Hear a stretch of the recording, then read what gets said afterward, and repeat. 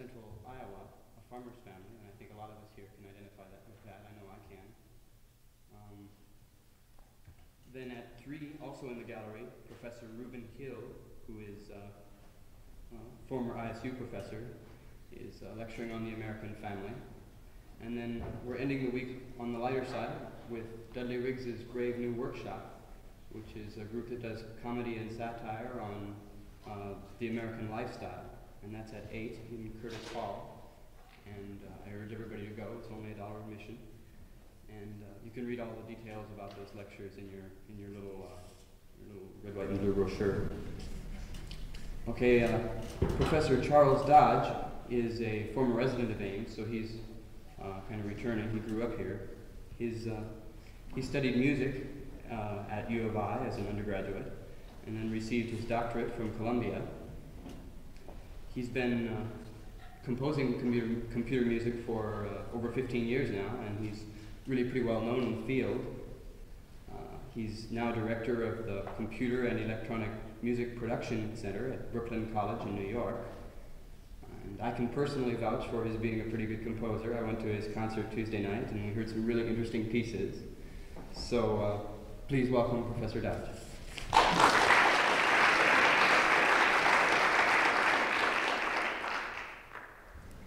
Thank you very much, Paul. I'm going to use a microphone. Hello, testing, yes.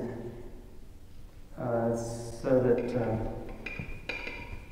we should be able to be, so that you should be able to hear without any strain. And I thank you for the introduction. Is that about the right level?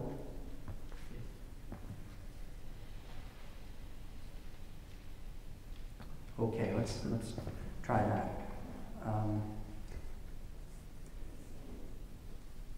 It's my understanding that this year's institute is dedicated to Edward Allen, whom I see in the front of the audience.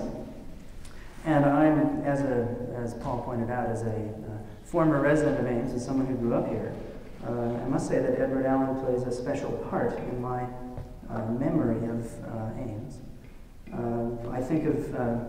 I remember Edward Allen as the mathematics professor who, in the heat of the summer, would, and this is keeping in mind the middle 1950s, be seen driving around town on his bicycle.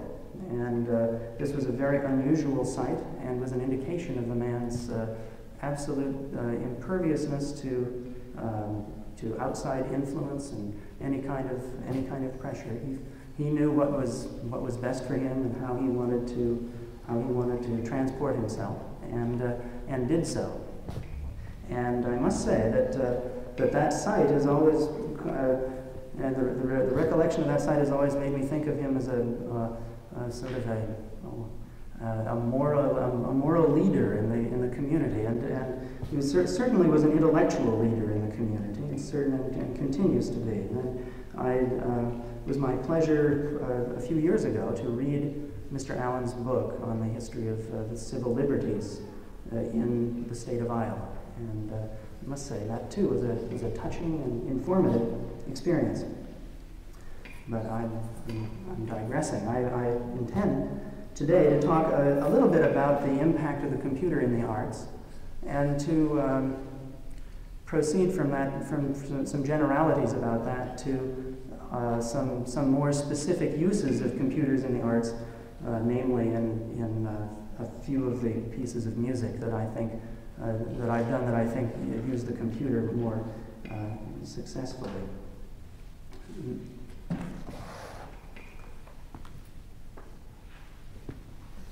Perhaps you've been curious as to the relation between computer music and national affairs. I know that question has been posed to me in the last couple days. I was asked at one point if I was going to talk about national affairs or whether I was going to talk about computer music. And I replied that there were those of us who believe that computer music is a very important and vital part of our national affairs. And let me try to clarify my reasoning for such a response. Excuse me. My reason were these: that any study of the arts is a study of the intellectual and moral vitality of a culture, and it is then fitting in an institute which investigates the state of the nation to concentrate a portion of its energy on the state of the arts in the nation. And so this is quite fitting and logical that there should be a consideration of the computer arts at an Institute on National Affairs. I can be more specific. The arts, especially, and certainly the arts, function as a paradigm for the functioning of society. That a careful assessment of the activities in a particular art form can be informative and can be instructive in understanding the functionings of some aspect of a society. I think, for example, of the great symphony orchestra of the 19th century, in which a given individual is subsumed. The task of a given individual in a symphony orchestra is subsumed to the overall functioning of the unit to produce a single unified effect. Symphonic composers of the 19th century went to great lengths to integrate such a diverse group of instruments as the strings and the winds and the brass and the percussion to produce a single unified effect. And certainly the majority of the repertoire for the great symphony orchestra is written in the 19th century. And I can't help but make the analogy between the functioning of the symphony orchestra and the functioning of a society of that time of the Industrial Revolution, in which the individuals working in a particular industry or in a particular factory or at a particular task, each contributed a particular function which enabled the functioning of the whole entity.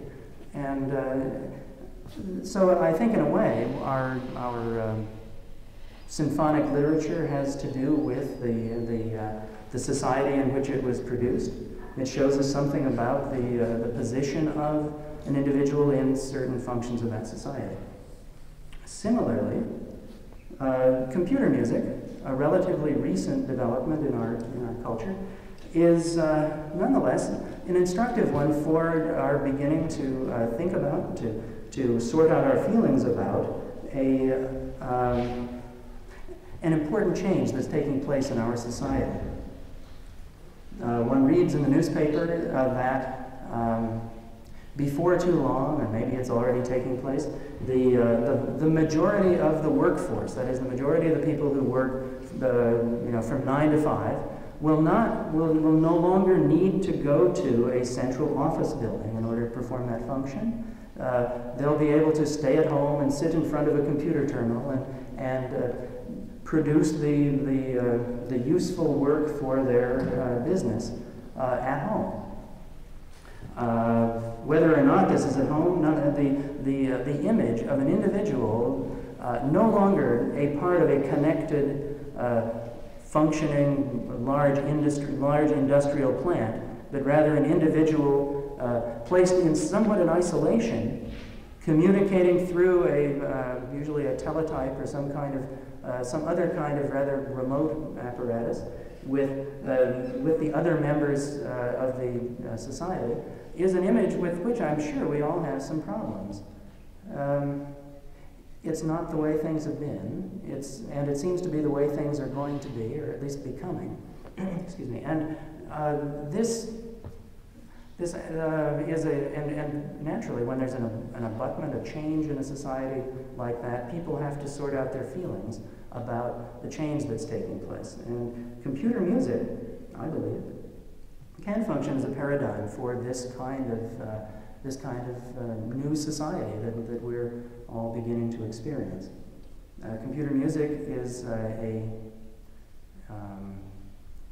is an art form in which an individual can produce the final product of his or her musical imagination on a tape recording without the assistance of a great number of individuals who function as parts in the apparatus that brings that sound or performance to reality. What I'm trying to say is that the composer of a piece of computer music not only conceives of the piece, but also produces the final product. And that final product is then in a form which can be disseminated to an audience. That's a very different situation from the situation of a composer who, say, conceives of an opera, to take an absurd example. Conceives of an opera, finds someone to write the libretto for the opera, the words, the story, finds then writes the music for the opera. It's so complicated, I can't even remember the steps. It finds writes the music, finds somebody to copy the music. And it's usually not one person to copy the music, but several. Then finds an opera company that will produce it. The opera company has to go out and find singers to sing it. They have to go find stage designers to design the sets. They have to find lighting, people to do the lighting for it. It's an incredible operation involving hundreds of individuals to bring to life the musical and dramatic concept of a single individual. That's, I would say, an extreme example. Perhaps a more reasonable example would be the composer of a string quartet who conceives of the composition, writes the piece, copies the music out by himself, or finds someone to copy the music out, and then presents the finished copies to 4 individuals, highly skilled in the performance on a particular instrument, who then rehearse together and finally produce the performance of that composition. That situation is a familiar one, but nonetheless involves, as you can see, quite a number of stages and a number of other individuals. And I'm sure that you can all imagine analogies between functioning in society in small shops, say, and the composition of pieces of music that involve fewer individuals. And I think at that point I may have stretched it far enough. Certainly then, computers has pervaded all of the aspects of our society. We find them in all of those objects that are essential to our lives now. You find microprocessors in under the hoods of automobiles. You find microprocessors in kitchen appliances. Completely pervaded all aspects of our lives. And thus it's appropriate to investigate the actual uses of computers in the arts. As to the impact of the computer in the arts, I'm not sure I quite agree with that choice of words. It carries for me the image of an art form sort of reacting to a blow that it's been dealt by some development in technology, and that's not my view of it at all. I view the impact of the computer more as an opportunity, a new tool which an artist can use to produce works of art which audiences and individuals can appreciate and reject or end up very fond of. In the earlier 1970s, from 1973 to 1975, I was the music coordinator of a Festival of the Computer Arts, an international festival of computer arts, which was given in New York City. And I had an opportunity at that point to broaden my experience with the use of computer in the arts from my career as a composer using the computer to that of a sort of an art lover who could see what was going on. And what I'd like to do is to run down list of the other computer arts and to say something about the use of computers there. I'll give you a list of areas in which computers have been used in the arts. Computer graphics, computer film and video, poetry and other literary forms, sculpture, dance notation, architectural design, and music. Now, and you might want to, something very closely related to the arts are games, and we all know about the use of computers in games by now.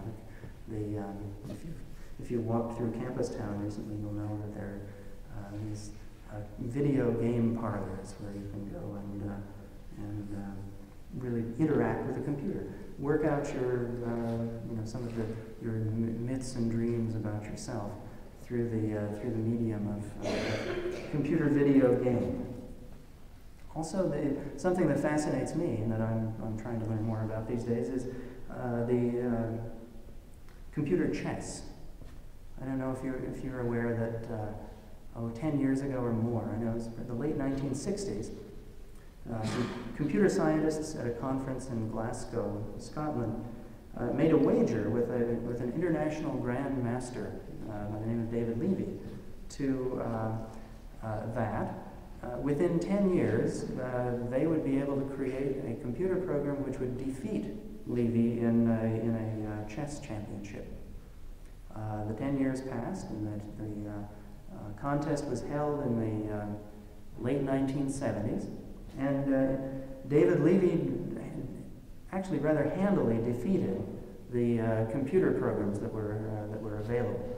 First, and it was all handled as a regulation chess contest, and they had first competitions to see what chess program could defeat all the other chess programs. And then finally, the winner of that contest took on David Levy and was defeated.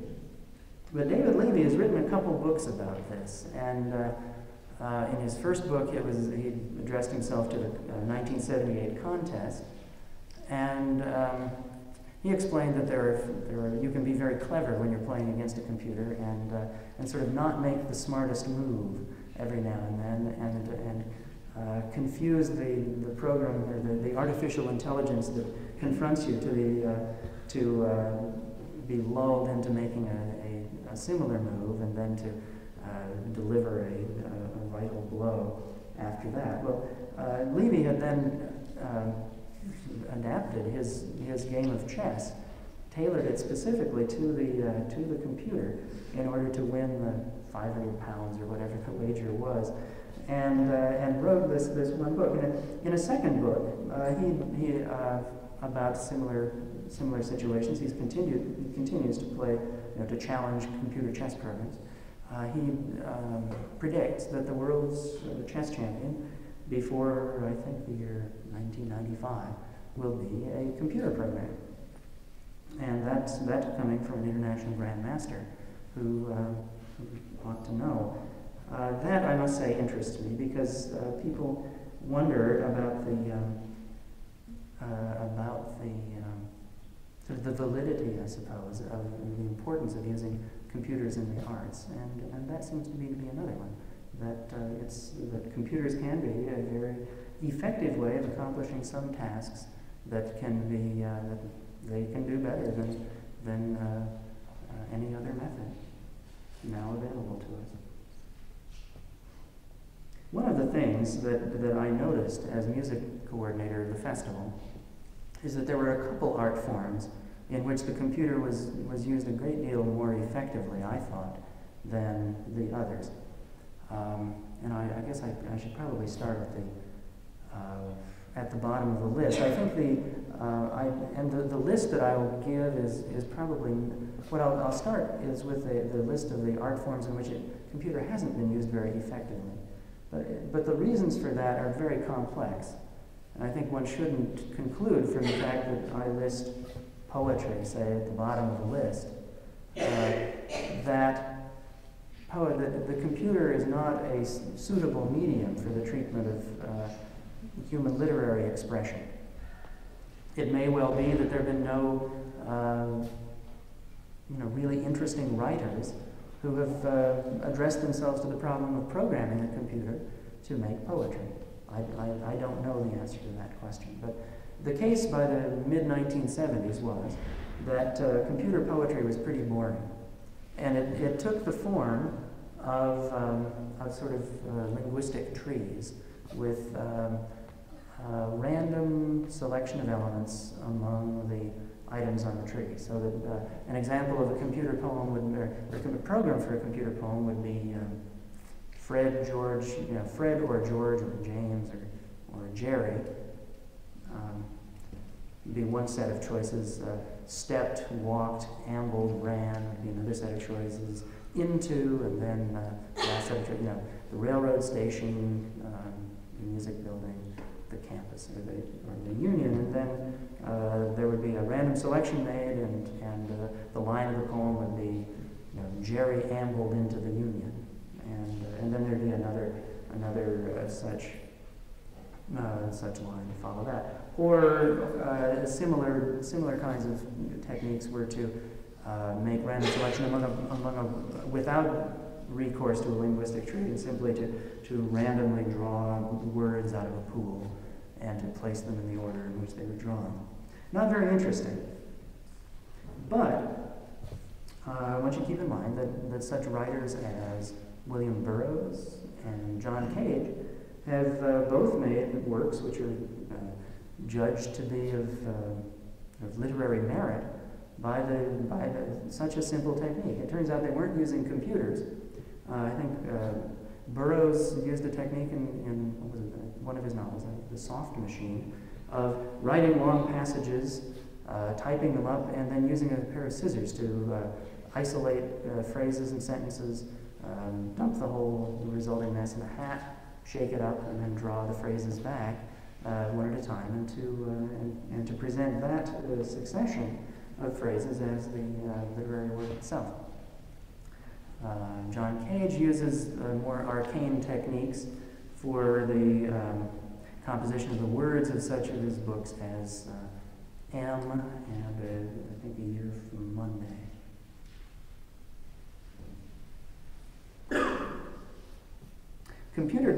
Static computer graphics was another field in which the International Festival of Computer Arts involved itself. And most static computer graphics were not so interesting. They tended to be one of two sorts, either random patterns of lines on a piece of paper, or lines which worked out and exemplified a set of mathematical relationships. So pieces which typically resembled sort of fuselages of airplanes in model form. Not so very interesting. But there was one set of static images in computer graphics, however, which were a little more interesting, by a man named Ken Knowlton at the Bell Labs, a scientist, one of the pioneers in computer graphics, who had an artistic bent. And that was the technique that is now quite common, of forming images, forming photographic images out of computer characters. And you've probably all seen T-shirts and other things in which an image of some figure is made out of, for example, different shadings of the type of that person's name. In Knowlton's case, he actually produced quite a moving piece, which was the photograph. Well, which was the photographic image of a third world child made out of the UN Declaration of Human Rights. It was really quite a and of course, and the shading was all done with the different typefaces, which made different. Which were used to represent the different shadings of gray in the black and white photograph. Sculpture has taken advantage of computer techniques. The sculptor James Seawright produced a piece for the Seattle airport, in which, which I guess is a big extension of Alexander Calder's idea of having a sculpture which moves. Now, this is an electronic sculpture which has light displays, and which displays change according to the changes in the environment which the sculpture itself senses. So that, and I'm not quite sure how it works, but depending on the sound and the light surrounding the sculpture, the light patterns in it do one thing or another. A very interesting idea. And Seawright has done other more mechanical sculptures, which I have seen, which are really very clever and interesting. Little machines which in a given area will seek out a light. They'll sort of come out of hiding and run around and try to find a light bulb, try to find a light. When they find it, they turn around and run back where they came from. And some of Seawright's sort of anthropomorphizing like that is quite delightful. In the Computer Arts Festival, we even had computer applications in dance. Joe Penzarone and his wife Louise made a suit for her to wear in a dance, in which the position with respect to the vertical was sensed by a whole lot of sensors in the suit. And then as she moved, the sensors in the costume changed their orientation and sent signals back to a computer. Unfortunately, at that time, the signals went through a sort of a computer bus off the back of the dancer, and so it made her look like a little too robotic, maybe. But probably now could be done much the same way that this microphone is in place. But then, on the basis of the position of these switches on the dancer's costume, different events were triggered in an electronic music apparatus at the side of the stage. So in a sense, the dance was creating its own accompaniment in a very, very direct way. Architectural design, there's an exhibit outside which you can stop and see. A very general use of computers in architecture and design, and it makes a whole great deal of sense. To have a program where you tell the computer the dimensions of the outside dimensions, the inside dimensions, all sorts of information about the building, and the computer begins to help you to design the building itself. That's the sort of thing that requires a tremendous amount of hand calculating on the part of architects can be done probably quicker with a computer and more directly. The two areas, though, in which the Computer Arts Festival was I think most successful, and I shouldn't. It's not just my opinion. I base that on the fact that those two areas were music and film/video. I base that assessment not on my own, admittedly self-interested assessment, but also on the responses from the press and the public that attended the Computer Arts Festival. The New York Times would send a critic down to the festival to hear what the music was doing, because the computer use in music goes back probably further than the computer use in any of the other arts. It's been there's a traditional relationship between sort of things that are calculatable and things that are musical. And the music department at the time latched on quite early to the importance, the significance of the computer usage in music. Similarly, the exhibits of computer video and computer film were very well attended and were accorded reviews. I'll talk just a little bit about film and video. The two artists whose work is seen from time to time on the public broadcasting network are Ed Emshwiller and Stan Vanderbeek. One of Emshwiller's most recent works is really quite a fascinating one, and involves an image that could only be produced with the use of a computer. I've only seen it once, and that was a while ago. But the most striking scene in the film is one in which there's a screen filled with what may be a five-sided or six-sided solid object in perspective, and that object is rotating in space. And as it rotates, it becomes evident that there is a film image, a changing image, being projected on a different film image, I guess I should say, 5 or 6 film, different ones, being projected on each of the solid faces, so that as the object rotates in space, one views a different changing film image on each of the faces. And it's really a spectacular visual treat. And that's a piece that Ed Emshwiller produced the visuals on at the New York Institute of Technology. Stan Vanderbeek worked with the artist Kenneth Knowlton, who produced the picture that I mentioned in the UN Declaration, using the UN Declaration of Human Rights, at the Bell Telephone Laboratories. And Vanderbeek's work is earlier and appears from time to time on public broadcasting. In music, there's been a very broad. Oh, I should say before I go on to music, that whether you know it or not, you watch computer graphics, computer film, computer video every time you turn on the television set, practically. If you see the CBS Evening News, the picture of the globe that rotates and has the appearance of lights that go on and off as though they are monitoring the capitals of the world. All done with computer programs to make a simulated globe. ABC Monday Night Football has a very elaborate set of computer graphics that come and go. Let's see what my television watching is restricted to. I don't, but it's clear that all of the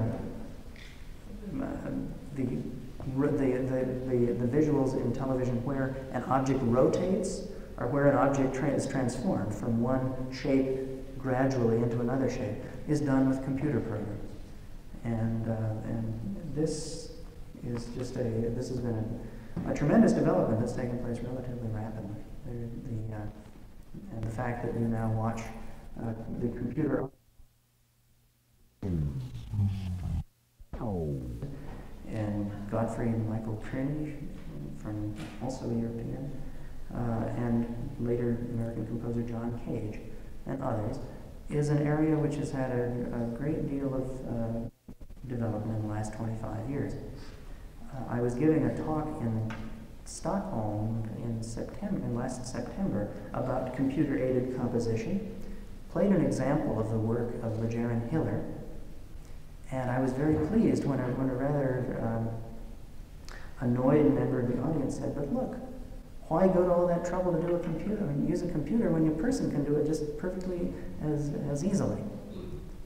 And and clearly the person who had said this about the excerpt from the Hiller piece had perceived sort of the obverse of the point that I was trying to make. That is that a computer can do what a composer can do. And the tape that I played was of a rather, I'd say, ordinary passage of instrumental music, but which was nonetheless ordinary enough to be understood as composed in some traditional sense. My experience in using the computers is less broad than the computer-aided composition field. In fact, I've restricted my efforts in computers and music until pretty recently to the use of the computer as a medium for the synthesis of sound, for realizing compositions which could not be realized in any other way.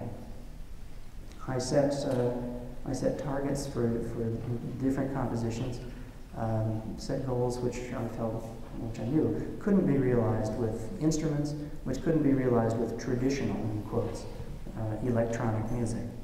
And I'd like to, in the time remaining, talk a little bit about the considerations in the compositional use of the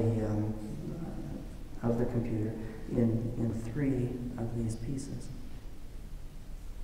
I should mention that the topic for this year's institute is the American spirit, the dream, the myth, and the reality. And I think that's a fitting introduction to my experience with computer music, because a dream, something that one hopes for, was in my case for computer music the hope that I'd be able to make tapes of my pieces without, by myself, without recourse to large, often unavailable performance resources. I think it came out of my finding that it was very difficult to get my works performed. I was unwilling to give up. I wanted to continue writing music, but in order to continue writing music, you have to hear the music you're writing. So in using a computer, I could go to the computer center and, with some trouble, get a tape of the piece that I was composing. It all started, of course, with the myth the popular misconception, which I must say I shared, which was that it would become very easy. That if I used a computer to make my music, I might have to learn a programming language or 2, but after that I'd be home free. All of this sitting at home and concentrating and sweating about what the content of the music would be over. I'd tell the computer sort of in general terms what I wanted to do. The computer would do it and do it better than I could possibly do it. I was very disappointed when that myth was dashed. It didn't work that way at all. The reality, and it's of course always difficult to assess a reality, was that the computer was useful for some things and not for others. There were pieces that I tried to realize with a computer that I found were better realized with instruments. And telling the difference has been difficult sometimes, but a necessary exercise, because it's a tremendous waste of resources to use a computer for something that should be better done with instruments and voices. I found that computer is not a substitute for live performance, but it's simply different. Much effort today is being expended in making computer music instruments that can be played like a traditional acoustical instrument. But my efforts have been directed toward radio and phonograph performances, and I've been using systems which are what they call direct digital synthesis systems, which do not operate in what they call real time. I thought what I'd do is illustrate something which may have gone by too rapidly the other day, the way in which in the talk on Tuesday, the way in which a computer can make musical sound, and then get to some of the techniques that have been used in recent pieces. Here we have a block diagram representing a computer which has been programmed to synthesize sound. Now that program is written not by musicians, but rather by engineers who know how to simulate the operations of sound production and modification hardware of the sort that a composer would find in an electronic music studio. So that the program resides in the computer, and it's the composer's obligation is simply to give to that program 2 types of information about the music that he wants to make in order for the computer to produce a tape of that music. The 2 types of information, conveniently, are called the score and the orchestra. The score, represented by these lines of numbers, is a numerical coding, or often, of musical events. In this case, we have a series of numbers that represent, say, in this column, the time at which an event begins. In this column, the duration of that event. In the next column, the pitch, the frequency of that event. A composition then could be written at home and simply encoded numerically for a computer performance. The other part of the information for the computer is the definition of they call it the instruments. In fact, the design of the sounds for the composition. What follows here is a list of instructions which the sound synthesis program would translate into algorithms which perform the operations, simulate, I should say, the operations of the analogous modules in the electronic music studio. For example, the oscill would simulate the operations of an oscillator. Envelope would simulate the operation of an envelope control unit to prevent a click at the beginning and the end of a note. A statement of a reverberator would simulate the operation of a reverberation chamber. The out would simply route the results of those operations to the output from the sound synthesis program, which is usually some storage medium such as digital tape or a digital disc, a magnetic disc. The operation of the computer program has no necessary relationship to musical time. Our excerpt here, I think, is coded to last 7 seconds, but it might take the computer, depending on the complexity of the instruments and the native speed of that machine, say an hour of computer time to produce that short passage. Doesn't matter, because the computer program outputs the results of its computations a little bit at a time to the digital tape recorder and stores in effect, the waveform of the output of the music in digital form on that tape. When the music synthesis run is completed, then, the digital tape is rewound, and then at a high speed, the waveform of the music is passed through this the next module, the digital to analog converter. It's then amplified and causes the cone of the loudspeaker to vibrate. In the patterns, we hope that, well, certainly in the patterns, the result from the score which we gave the computer and the instrument which we defined for the computer to play that score. What is often the case is that when the sound from the loudspeaker is sent by the computer, by the composer, it's necessary to go back over here to change things and to retune the piece, and then to go back through the process again in order to realize the intention of the composition.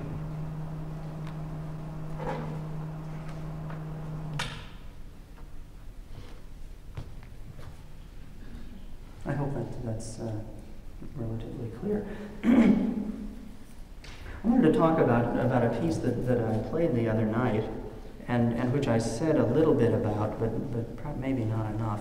The piece is called Earth's Magnetic Field, and it's, in one sense, it's a mapping of a physical index, an index of the fluctuations in the magnetic field that surround the Earth, into a musical pitch scale.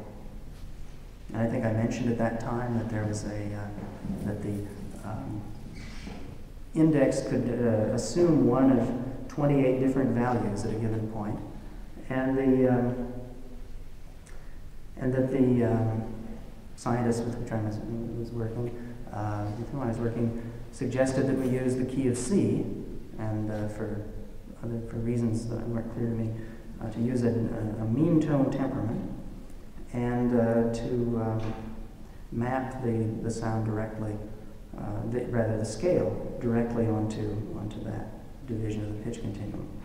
We did that, and I think I mentioned also on Tuesday night that then my job as the musician on the project was to orchestrate the pitch successions in computer timbres. But what I neglected to mention is that that was only half the operation.